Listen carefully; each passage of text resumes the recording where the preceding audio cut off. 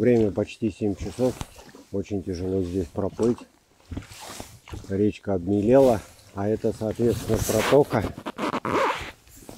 Даже веслами здесь особо не размахнешься. Но пытаюсь и стараюсь. Сейчас докуда смогу проплыву, а дальше потащу лодку волоком в болотных сапогах. Сегодня, ребята, у нас будет рыбалка на спиннинг. Будем ловить с вами, пытаться щуку, ну и окуня. Будем ловить на спиннинг, на вращающиеся блесна, вертушки, ну и может быть просто на колебалке. Посмотрим, там будет видно. Ну здесь сколько? Сантиметров 20-30. И вот по такой протоке я пытаюсь проплыть на лодке с веслами. Вот она, ребята, протока. Ее видите, даже не видно. Вон она. Сейчас пойдем по ней пешочком в болотных сапогах. Дно здесь местами топкое, илистое, а местами достаточно твердое. Но я здесь не первый раз и проделываю эту операцию уже тоже не впервые. Так что пойдем. Потому что вся щука там.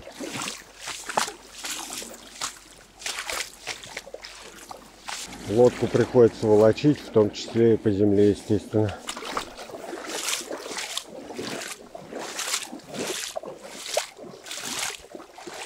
Ух ты, а здесь глубоко. Ой, тону, ядреный батон. Вот, смотрите, какая глубина по колено. Так. Ой, я начинаю, ребятки, тонуть. Мне так дело не пойдет. Умный в гору не пойдет, умный гору обойдет, да? Так вот, где ее здесь обойти? О.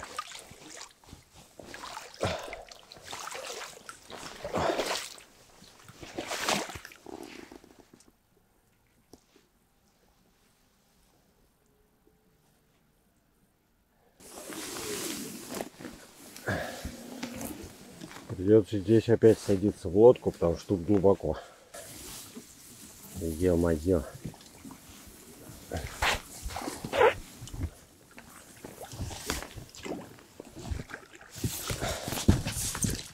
Как здесь плыть, понятия, блин, не имею. Весла цепляют траву. Очень трудно, ребята, проплыть здесь. Но мы попытаемся.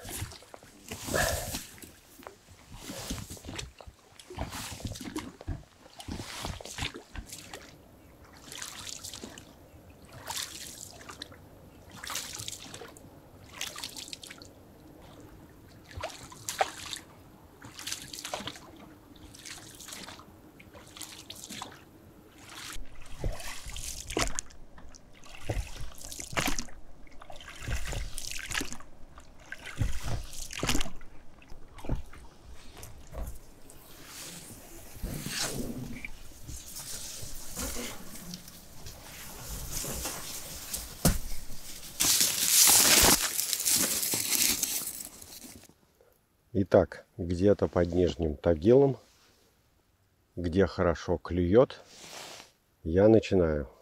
Blue Fox, 3 номер, 1 заброс. Я здесь ловил уже и даже не раз. Ссылочки оставлю в описании, кому интересно. Я один из этих раз я здесь наловил достаточно много хороших щук. Но в этом году ситуация совершенно другая. Не знаю, поймаю что-нибудь или нет. Последний раз месяц назад, когда я здесь был, я поймал всего лишь 2 окуня. Но я ловил вот с этого берега. Лодки у меня не было. Сегодня у меня есть лодка. И, возможно, мне это даст шансы на более успешную рыбалку. Почему я начал именно с этой вертушки? Потому что вчера на реке я именно на эту вертушку поймал окуня хорошего и щуку. Но это была река, а сейчас мы находимся на старице.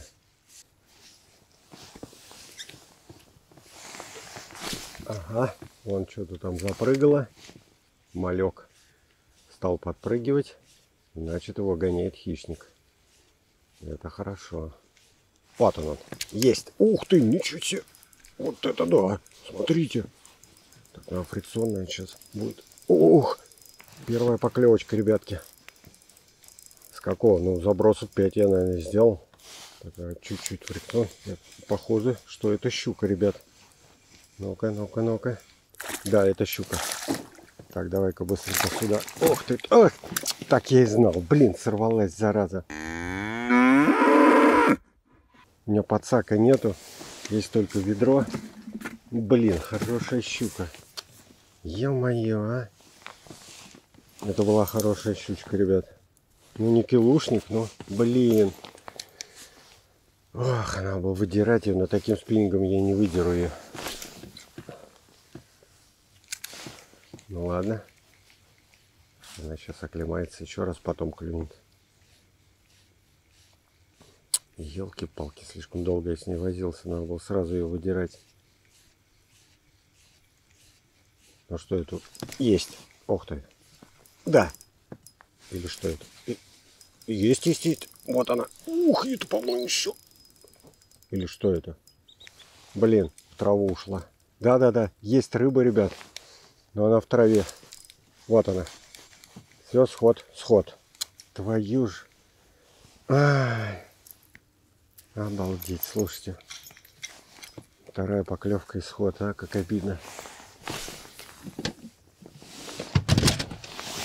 Ё-моё, камера упала.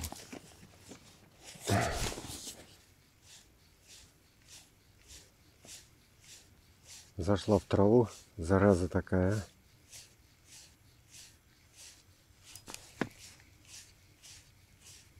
Вот сейчас был зацеп. Вот она, прям возле лодки взял.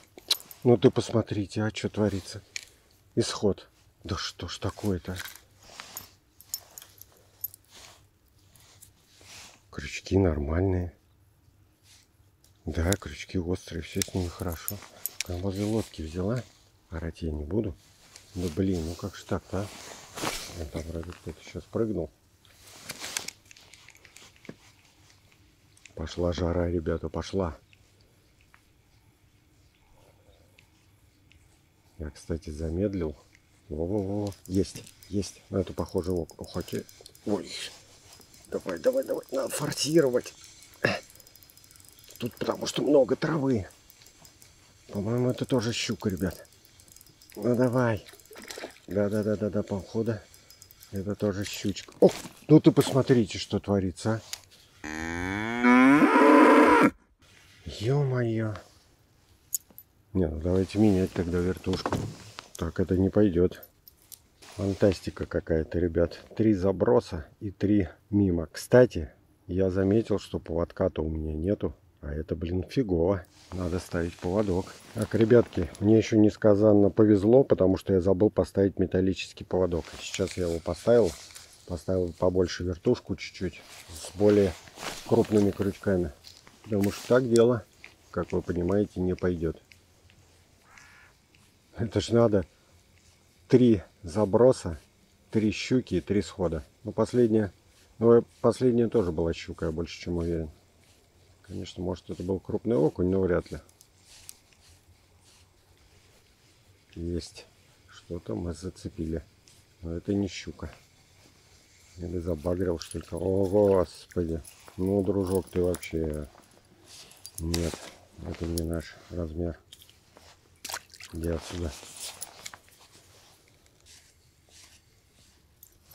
Слушайте, ну фиг знает, что такое. Давайте пробуем опять эту ставить, с которой были сходы. Я не знаю, если честно. То ли щука кончилась, то ли щука кончилась, которую я понакалывал всю. То ли им не нравятся другие вертушки. Не знаю. Сейчас посмотрим.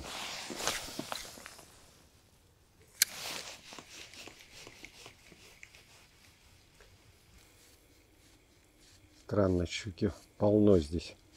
Но почему она мне в тот раз не клевала, когда я с берега кидал, совершенно непонятно. Так, ладно, давайте. Последнее, что я пробую на этом месте, это колебалку. Сейчас я попробую колебалку. И если результата это мне не даст, то передвигаемся на другое место. Так.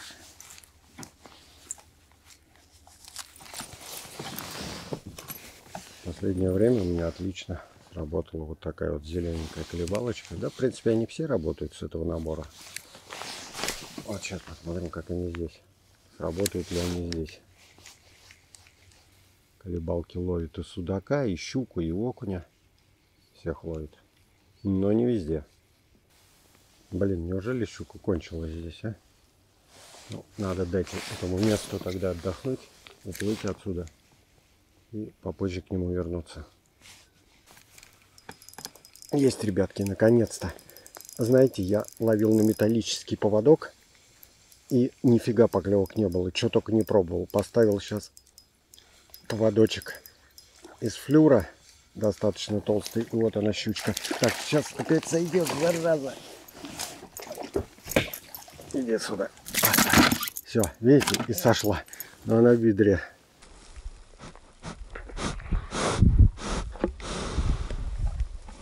Фу.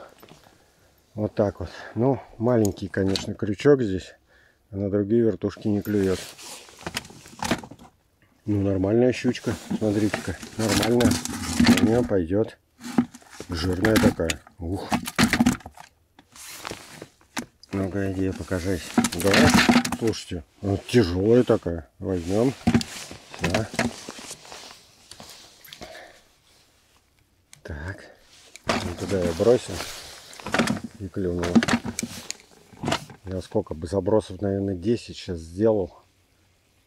На колебалку, на то, на сё. Нифига вообще. И в разные стороны кидал. Бесполезно.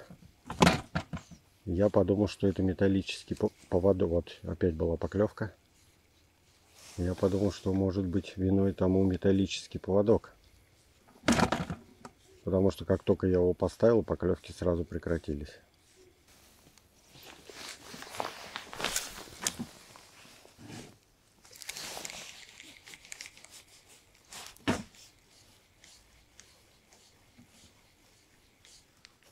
Есть, ребята.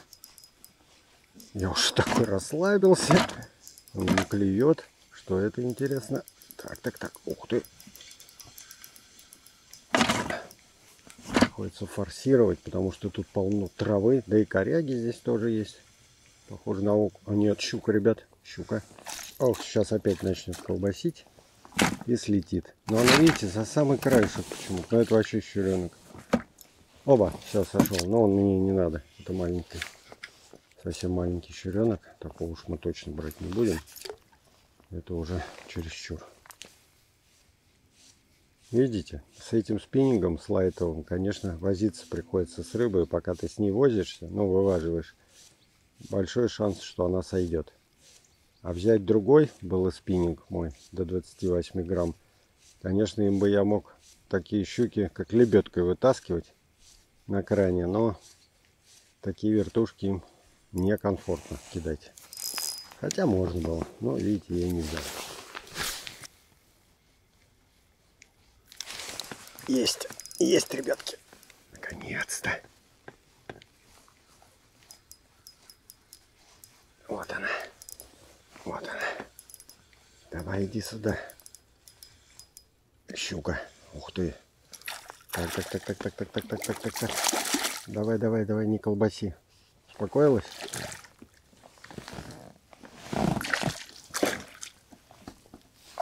Вот она. Фу. Хорошая. Ну, более-менее нормально. О, берем. Фу, наконец-то. Смотрите, как взяла. Придется щипцами сейчас ее выковыривать. Ну, это такая нормальная. Ой. Вот так. Иди.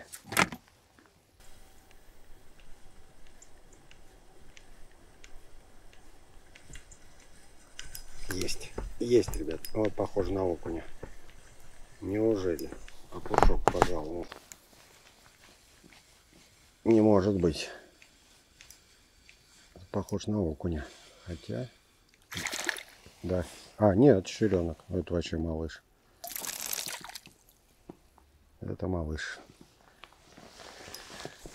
Взял-то как жадно. Ух, зараза. Крупные, главное, берут потихонечку, а мелочь хапает, блин.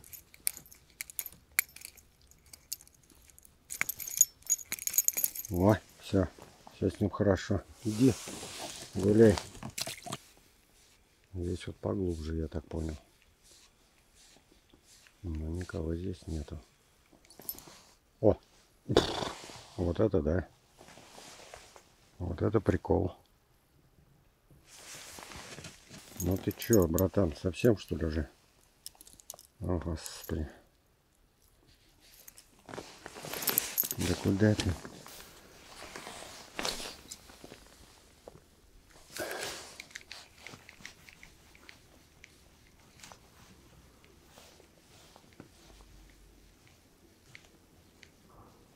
Есть. Вот она. Наконец-то. Я все время говорю, наконец-то. Ой. Ну, что-то не крупное, по-моему. Но есть.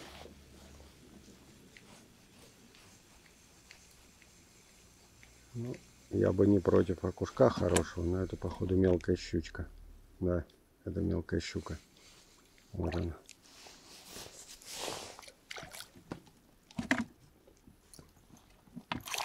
Мелкая щучка.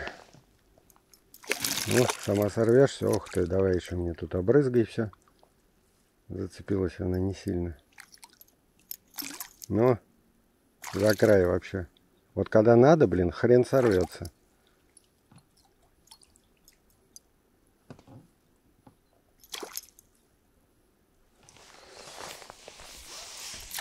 Ну, да, о, все, отцепилась.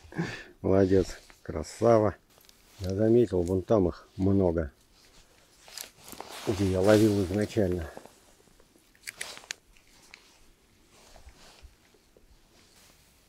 Спросите меня, что на джиг не ловлю. Ребят, я пробовал здесь ловить на джиг. Бесполезное это занятие. Хотя попробовать, конечно, можно. Может быть, это в тот раз так было. Можно, конечно, попробовать. Но здесь очень много травы. Вот в чем проблема. Это в этом... Ох ты! Вон она вышла. Ну, наверное, не видно было. Небольшой окушок прям вышел. Не схватил. Ну и хорошо. А может, это даже щереночек был маленький. Непонятно. Очень много травы и на джиг. Ну, не знаю. Так, ну давайте вот здесь попробуем. Вот здесь опасно, конечно, вот так делать. Вот сразу трава. Да. Это было не очень умно с моей стороны. Решил, ребятки, я припарковаться к тому же месту, с которого начал. Где у меня клевали щуки и сходили. Давайте попробуем снова это место пробить. А вдруг щучка уже оклемалась и захочет повторить. Мы же можем повторить. Дурацкие слова, но здесь они вполне применимы. Пробуем. Здесь она где-то, я чувствую это. Я просто это чувствую. Спросите, что не поплыву на другое место. Ребят, я здесь плаваю уже не первый раз. В основном клюет хорошо здесь. Всегда. Ну, конечно же, мы сейчас поплывем куда-нибудь в другое место. Если здесь уже ничего не будет. Есть, ребята. Смотрите, кинул в другую сторону. Вот она. Вот она. Пытаюсь повернуться. Кинул в другую сторону, но здесь трава, блин. И что-то, по-моему, хорошее. Давай, давай, давай, давай, давай, давай, давай, давай. Зашла в траву, зараза. Так, она еще, возможно, да, сидит еще. Так, и что мне делать? Ага, я отцепился. Так, весло освобождаем. Сейчас попробуем подплыть. Давай, давай, давай, давай. Она еще есть. Сидит, сидит еще. Я чувствую, она дергается. Она в траве. Так. Ну давай, вылазь. Так, а как бы мне к ней подплыть? Или ладно, отпущу. Что мне делать-то? Вот она, вышла. Давай, давай, давай. О, по-моему, хорошая. По-моему, ребятки, хорошая. Вот она. Так, только бы мне ее не упустить сейчас. Опять что-то в траву. Зараза, тут травы. Вот, ух ты, да, это получше. Так, пусть поколбасит. Она взяла хорошо, по-моему. Да, хорошая щучка. Ну, такая, относительно. Куда? Куда ты пошла? Взяла хорошо на этот раз. Оба. Вот она, ребятки. Все. Вот она, ребятки. Хорошая щучка. Нормально пойдет. Конечно, может быть, я и наивный, что думаю, что тут несколько щук, но, как вы видели в начале рыбалки, с одного места было достаточно много щук. Попробовал сейчас на такую вертушку, на которую у меня клевал окунь очень хорошо на одном водоеме. Очень хорошо клевал, и только на эту. Но здесь что-то она тоже не работает. Перед блюфоксом я решил поставить от Мэпса вертушку. Вот такого типа, 3-й номер. Но тоже безуспешно. Вышел я, ребят, на берег. Размять ноги. Вон лодка моя стоит. Сейчас немного разомну ноги, отдохну. И еще немного порыбачим. Я надеюсь, что еще кого-нибудь поймаем. Ну, хотелось бы все-таки крупную щучку, хотя бы одну поймать покрупнее. Это, в принципе, нормально для этих мест, но хотелось бы покрупнее. Ну и, естественно, хотелось бы поймать хорошего окуня. Ну, хотя бы какого я поймал вчера. Грамм на 250, а то и на полкило. Сейчас я ловил вот по этому берегу. Весь берег обловил. Сейчас хочу вон в ту заводь поехать, поплыть точнее. И там попробую половить. Выйти на берег. Тут была еще, короче, та задача. Сейчас уже иду обратно. Размял ноги. Тут такие кочки и вода. Ну, глубина где-то по колено. Но все равно можно упасть. Вот так вот, например, как я сейчас. И все. Кердек. Так. Все. Ну что ж, давайте попробуем здесь. Здесь, правда, травы очень много. Но попробуем. Весла опустил в траву, чтобы лодку не несло. Ветром что-то ветерок раздуло. Но может быть это и хорошо, что барашки появились. Якоря у меня нету. Принесло меня к берегу, соответственно, ветром. Поэтому особо ты не разбежишься без якоря. Не встанешь там, где ты хочешь. Ну, кстати, я обратил внимание, что самая хорошая постановка — это вдоль берега. Еще я заметил такую особенность, что вот с этого берега, по-моему, я ничего не ловил. Точно я не помню. Только ловил вот с того, потому что солнце как раз туда встает по утрам, и там солнечная сторона, и ветра всегда поменьше. А вот здесь вот, по-моему, я никогда и ничего и не ловил. Но попробовать стоит, мало ли. Нет, ребятушки, здесь рыбы нет вообще. Ни поклевки, ни тычка.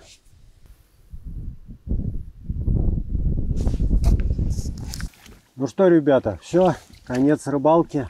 Я отрыбачился хорошо, я доволен. Конечно, вы скажете, наверное, что я лошара, слил столько рыбы, но рыбалка есть рыбалка. У рыбы тоже должен быть шанс. И я даже рад, что она у меня сошла. Так как я рыбу решил забрать, ну, целее, как говорится, будет. Сейчас вот плыву опять в эту протоку. Сработала сегодня блюфокс, которого вы видите сегодня на экране. Только она у меня и работала. Ну, еще на одну вертушку я там поймал одного окушка маленького, и все. Но, к сожалению, окуней сегодня не было. Но зато было много поклевок щук. Еще раз повторюсь, рыбалкой на спиннинг на вертушке я очень доволен. Щука клевала, и это хорошо. Надеюсь, вам эта рыбалка понравилась. Вы поставите лайки и напишите комментарий. И поделитесь обязательно этим видео с другими. А также на моем канале много хороших видео на спиннинг, на фидер, на поплавок, где я ловил много хорошей крупной рыбы. Так что подписывайтесь на канал, и смотрите мои другие видео. А я с вами надолго не прощаюсь. Всем до скорой встречи. Пока!